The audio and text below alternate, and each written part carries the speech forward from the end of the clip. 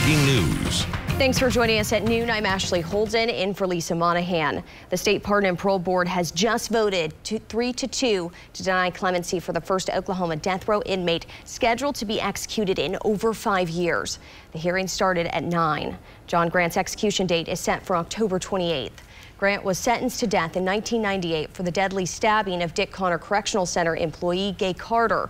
Today at the hearing, the board asked his legal team why he waived his right to appear.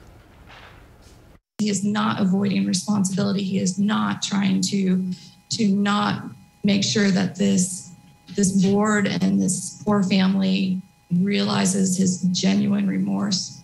But as we have talked about, he is extremely sensitive and susceptible to stress and to pressure. News 9's Brittany Toulis was at that hearing. She will have the latest coming up at 5.